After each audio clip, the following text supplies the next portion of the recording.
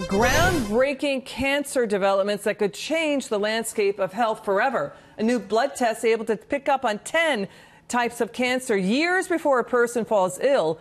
It could become available within 5 years, scientists say.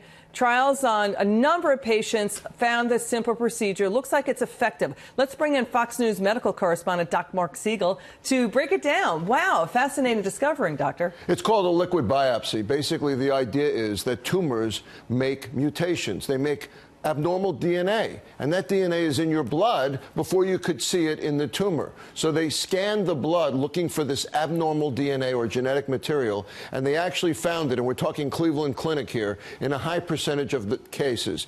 1,400 patients were studied. They looked at colon cancer, they looked at ovarian cancer, they looked at lymphoma, actually ovarian cancer. And pancreatic, too. And pancreatic. Wow. So listen, Liz, pancreatic and ovarian are two biggies because you never get to see them until it's too late. Right, they're deadly and silent. This right? is the future for those kind of cancers. Very promising. We need more numbers. It's too early for this to go out on the market. It's a couple of years away. We don't even have any companies linked to it yet. But not yet. It's and Harvard has another study where they've looked at 127 lung cancers and found with about a 50% accuracy finding it early and 80% finding it late. The point is genetic markers, abnormal DNA, finding cancer before you can see it. Amazing, amazing stuff. Let's get to another amazing medical breakthrough.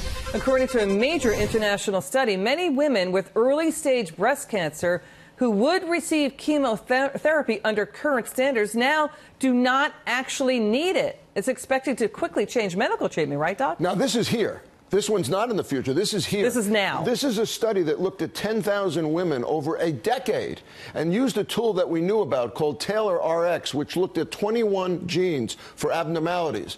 And they found basically this. If you're a woman that has breast cancer, and we know that we can cure it by taking the tumor out, early stages, then the woman says to us, well, wait a minute. You're going to give me radiation. You're going to give me hormone therapy because I have hormone receptor positive. What about chemo? And we have used this tool in the past. If you were high risk, you got chemo. You still get chemo. If you were low risk, but now they're saying you don't need chemo. But if you're in intermediate risk, which is 70,000 women a year in the United States are in an intermediate category, now we can use these genetic markers to tell chemo or no chemo, and the majority of the time it's no chemo. Wow, they don't need to poison thousands themselves. and thousands where they don't get poisons, their hair doesn't fall out, That's a they big don't get deal. nauseous, they don't risk cancer or infection, secondary cancers or infection. You love these developments. You're passionate and fired up. It's personalized medicine, Liz. Yeah. This is personalized medicine. Okay. Woman by woman, patient by patient. Love it. Doc Siegel, love you. Come back soon.